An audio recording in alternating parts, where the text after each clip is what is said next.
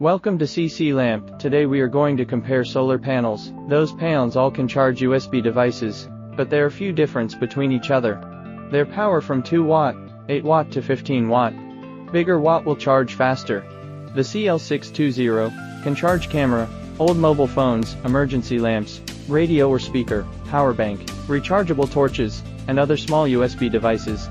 The CL680 not only can charge small USB devices, but also can charge smartphones and pads with the powerful stable chips. It can emergency charge iPhone and iPad. The CL1615 even can charge 6-volt or 12-volt battery. It also can charge 2 mobile phone at same time.